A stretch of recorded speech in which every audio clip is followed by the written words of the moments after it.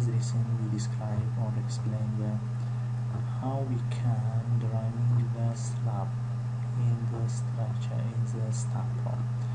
In the first time we click on the new project and create new project. And in this case we select the open structure wizards. After opening the structure wizard, we create the simple frame and double click on the simple frame.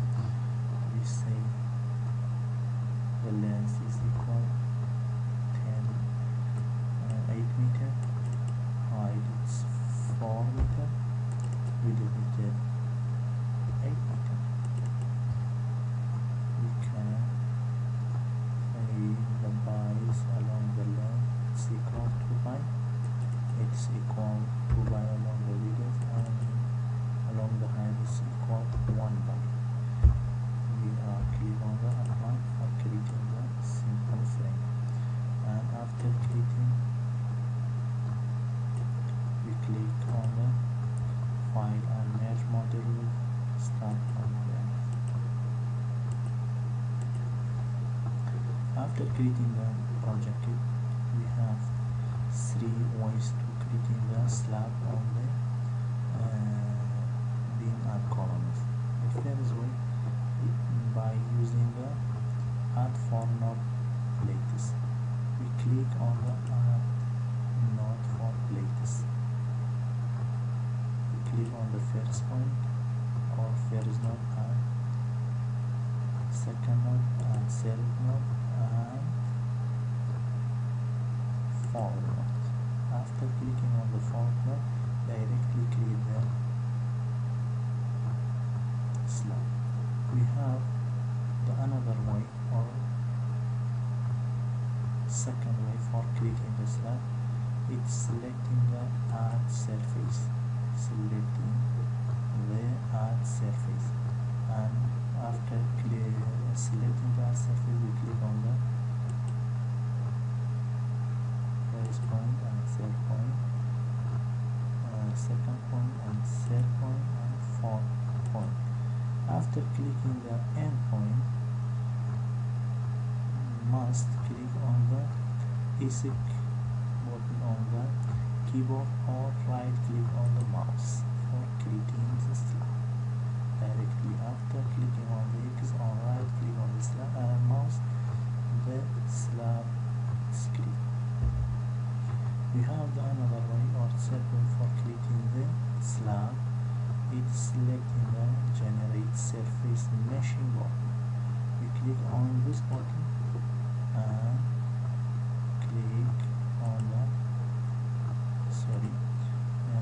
we are selecting the generate surface meshing and click on the first point and third point and second point and third point and fourth node or point. In this case, as the previous case, we after click on the end point, we can click on the AC button and the right click of the mouse. After right click on the mouse or placing on the AC button, this dialog box can. In this case, we can select the polygonal lesson and click on this. We have the polygon divisions. In each direction has 10 division, 10 division, 10 division, 10 division. After clicking on the OK, we can see the polygonal division. We have another case of the division. After clicking on the generate surface meshing and selecting the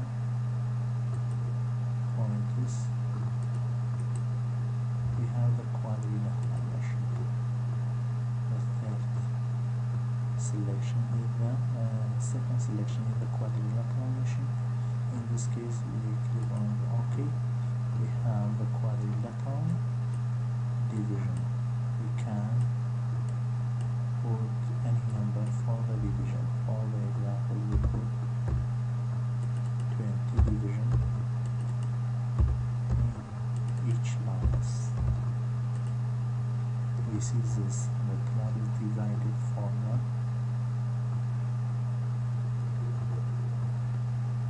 Quadrilateral divisions. In this lesson, we saw we can create the slab in the series. The first one is selecting or using the add formula plate button, and the second one is using the add surface button. In the third case is using the third case is using the general surface meshing. In the general surface meshing, after creating we have the two selections. The first selection is the dividing the slab for the polygonal division. In the third case is selecting the quadrilateral division